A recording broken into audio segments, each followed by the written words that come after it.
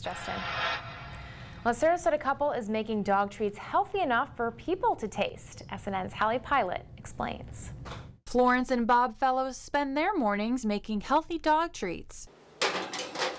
This oven was hot. Before retirement, Florence was a bookkeeper and I spent 27 years as a technical writer. But for almost 6 years, they've been making what they call Maggie's morsels.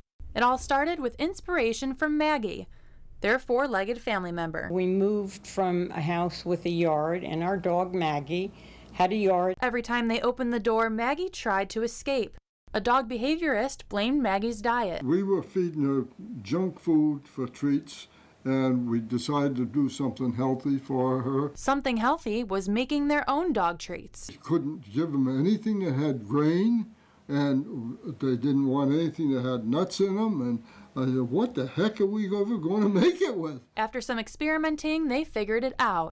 They start with a gluten and allergy-free base, garbanzo bean flour. We use green beans, green peas, mint and parsley, wild blueberries that come from Nova Scotia. They make about 25 pounds of vegan treats per week, with about 175 treats per pound, making a lot of dogs happy. Basically, most dogs love them. We haven't heard anyone that doesn't love them. But it's not easy. It's a lot of work. We put a lot of time into it, and it's been a slow go starting from nothing. Their treats are in 12 stores around Florida, and they also take custom orders. The technical writing days, a distant memory. I'm looking back at this and I said, whoa, how did I get this far in this business? And their customers, just like dogs, are as loyal as they come. Don't ever give up.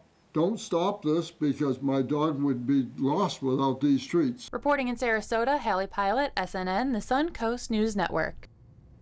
And they do look delicious. Well, for more details on the dog treats and where you can buy them, you can visit our website, sntv.com.